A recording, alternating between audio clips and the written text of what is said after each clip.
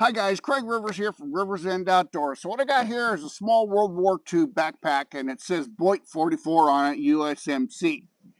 And I use it for haversack. I put the two straps together, I hang it over my shoulder. It's an awfully small backpack. I don't know who could have ever worn this thing. But it works good, and it doesn't look like a merce or a purse or whatever. It's plenty masculine. It's got some things to hook. You could hook a flashlight or an axe or something on there. It's kind of good. So if you're looking for a haversack that you want that'll work well for you, look for a small old backpack and modify it if you have to. All right, guys, it's Craig Rivers with Rivers End Outdoors. I will see you in the next video. Bye now.